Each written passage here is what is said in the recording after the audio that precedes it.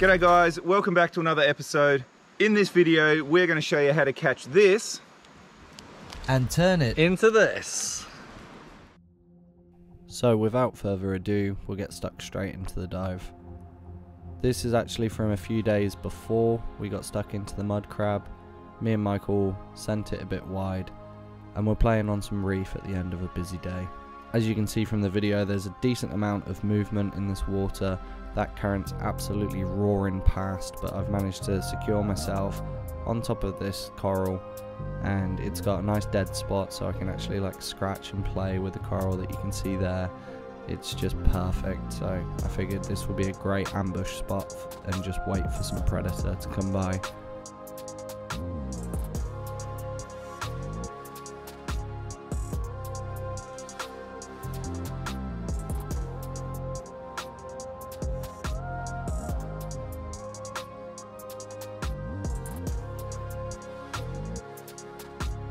You can see that there's a little bit of bait, there's not too much happening. I get bored, I see a one spot snapper and think, right, I'm taking my shot. Bang. Smack him. He retreats straight into the reef. I'm running a breakaway setup on this one, which is quite awkward, but we were intending to hit larger fish and I just didn't swap this setup out when we went into the reef. Serves me right, now we're tangled. And now we've got the sharks coming in. There's heaps. There's heaps of sharks on this spot and it's the perfect time for them. It's getting into that like kind of golden hour. The sun's going down. Yep. They're fired up, they're keen. Greys, bulls, white tips and black tips. So trying to do this on my own is a bit hairy. I come up to the surface.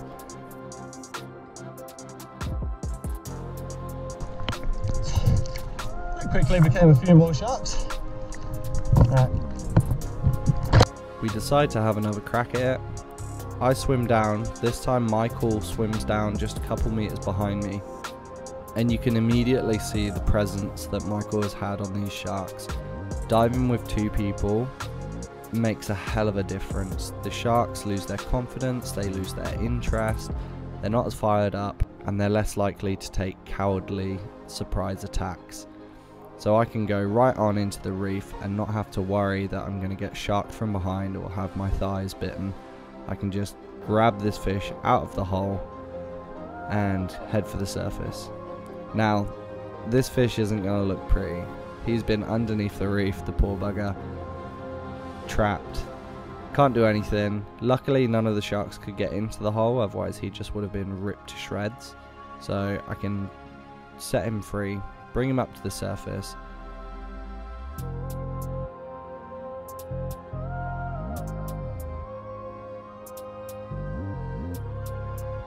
Don't forget, always try and move your shooting line out of the way of any coral. Don't just yank it and break coral. If everybody did that, we'd be left with dead beds.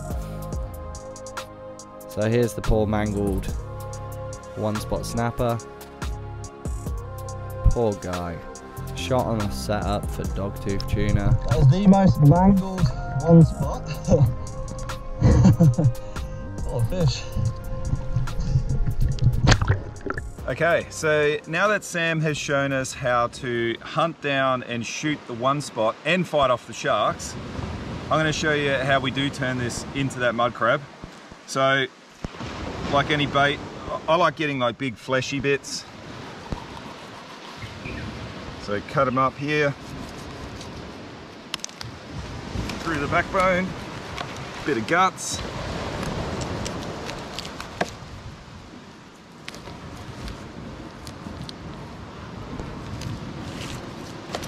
All right, nice big solid fleshy piece with some guts, and if you guys could smell this, you'd be gagging. Chuck it in the little bait bag. Now mud crab are so strong and vicious that you'll probably see, hopefully we get the mud crab and this is just going to be torn to shreds. So I cable tie the bait up and then I cable tie the bait into the center of the bottom of the net. And then that's it. then we are good to go. Now this particular type of net, what I do is I pull it tight to shut it up, put like a half hitch, and then you stretch this out to the edge and clip that on, and that's it. No muddies climb in here. Let's go drop this in and try our luck. I cannot explain to you how much that bait stunk. It was ridiculous. Anyways, Michael's got us going out to one of his little spots. This man knows his stuff. He's scouted the areas. He knows exactly where to drop these pots. And this looks like a perfect spot. And Sam's going to chuck that in there. So the main thing you want to remember when you're chucking crab pots down is you want to make sure they're sitting flat like that. They have to be sitting perfectly flat, otherwise the crabs will just come from underneath and like feed on the bait. And then what we'll do is we'll tie this down super low so that nobody sees it. Oh, yeah. And so that hopefully that's still here when we get here. So we're just going to leave that tucked in there. We'll come back lunchtime. So it's low tide, dead low water right now. We'll let like a tide cycle go. So once it's high tide, we'll come back in. And hopefully as that tide starts running and pushing back salt water back up into the system, the crabs start to crawl. You know, we left that bait for a day and a half, 2 days, so it's super smelly, which I think helps. I was just saying to Sam, this is why he spearfishes and I use a lot of lures and do a bit of spearfishing as well, so you don't have to deal with smelly bait.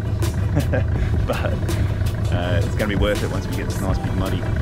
So after that, we head back to camp, and basically I think we just went about running some errands in the day. Alright guys, so it is time to check the pots. A number of hours have passed. I'm not exactly sure how many hours, roughly 6 or 7, and Michael's just going out to retrieve the tinny, and then we're going to see what we've got. What do you reckon? I'm really hopeful on this one. Don't ask me why, but I've just got a good feeling that we're going to get a delicious mud crab from this one spot snapper. And yeah, how awesome. We got some bait just up here, just off the pontoon, which is pretty cool. So yeah, we just got to go up and retrieve our, hopefully, mud crab. That would be sick. Let's do this conversion. Let's convert a one spot snapper into a mud crab. See how we go.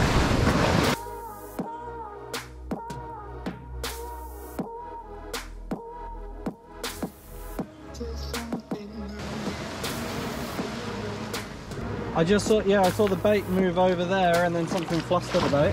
Well, as I was paddling out, they were chasing the bait right in here, and they were all on the surface. I saw their fins and shit. Oh, awesome.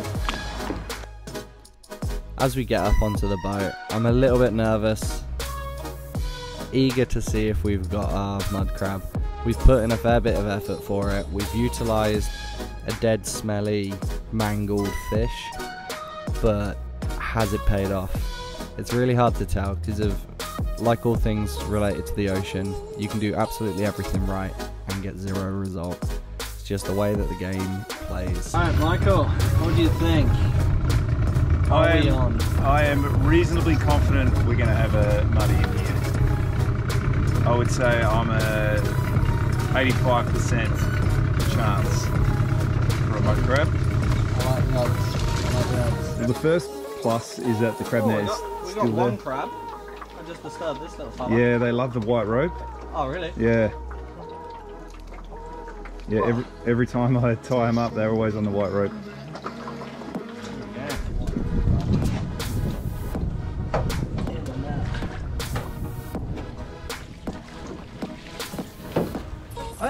Bingo! We got one. We got two. We got two. One. Now, puppy. Now that's a big crab. That's a big crab. So Michael had the genius idea to chuck a GoPro 3 inside the crab net and see what we might find. And here you can see the little crab coming in, getting a nice little feed, enjoying his munchy time, and then you'll see his behaviour change slightly and he'll run away from the bait. Now Michael and I both suspect that this is when the big buck came in. we're gonna watch Sam now put his hand in there and get the small one out. No, no, I'm joking, dude. And then the half hit. All right. So you got to watch out for old mate that'll take your finger off, and see if we can get the little one out.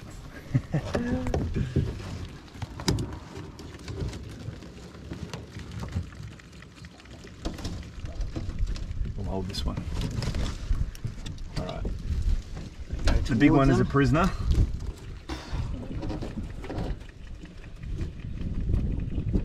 And it's a little female. Oh.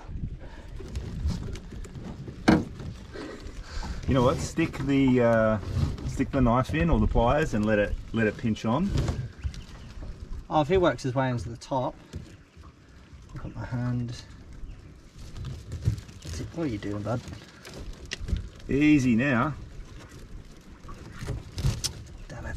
Oh, that was, thought you had it. Shuffle to the left.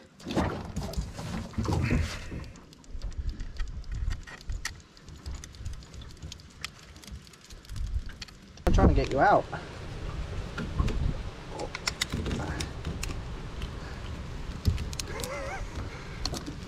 Hey. He's got the other little crab out. It's actually a male, so I'm willing to bet that crab got in the pot first. Because if that big sucker was in there, I wouldn't think this guy would even come and have a sniff.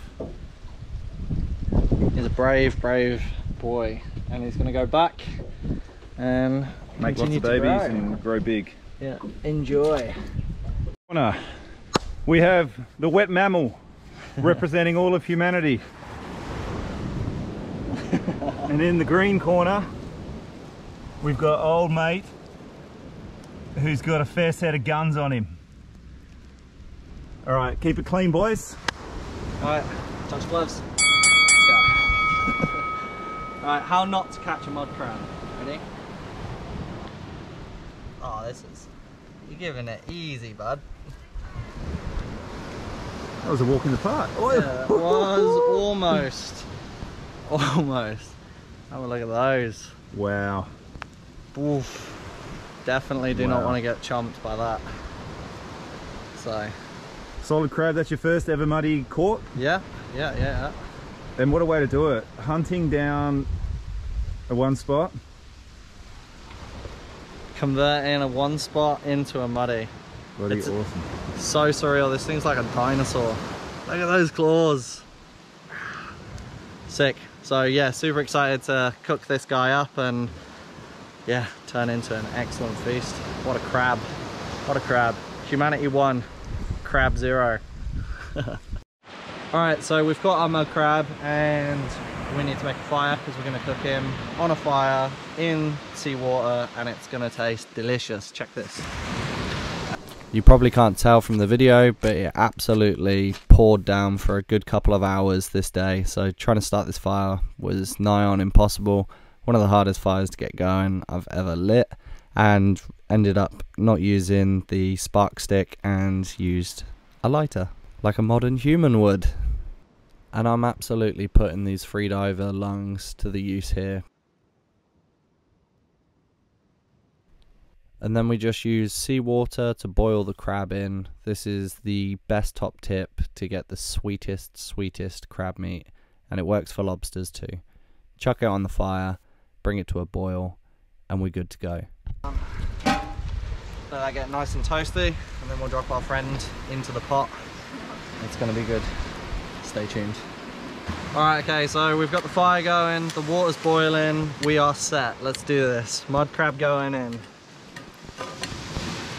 Woo. So we're just going to drop him in like so, get burnt on the knee a little bit, place the lid over and cook him off for about 8 minutes for this guy. So we will lift and keep an eye on him until he's done. Set. Alright, so the timer's going off, which is our indicator that this crab is cooked to perfection. Let's get the lid off without getting burnt. You ready? Dun, dun, dun. Alright.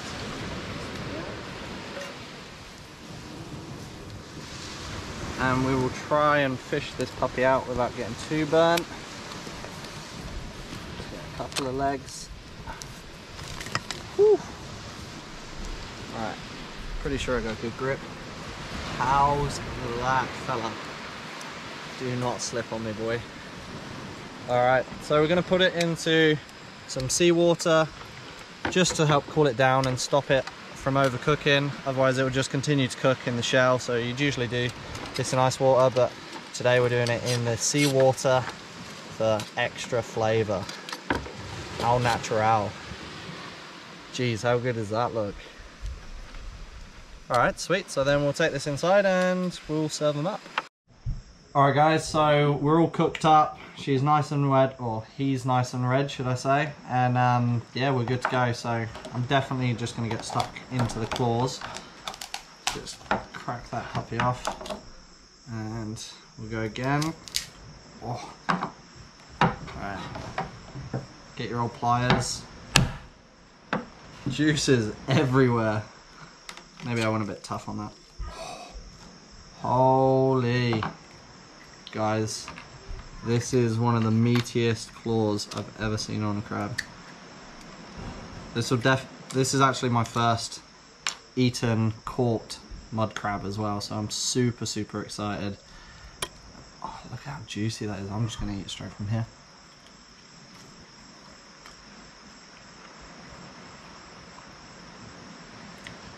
That is unreal.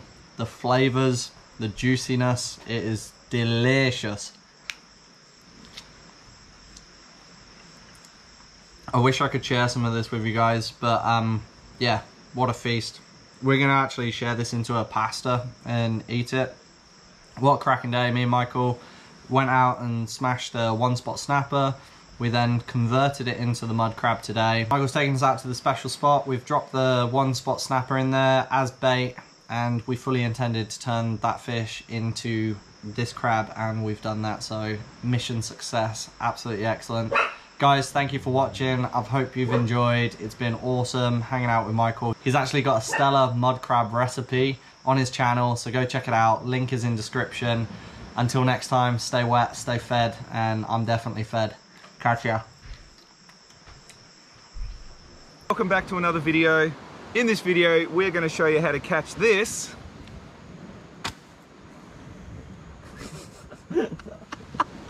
I'll do a couple of them. And turn it into this. We're going to show you how to catch this. Watch out, Dolly. You're a dog. Sorry, Dolly. Dolly's gonna stink to high heaven. You could have got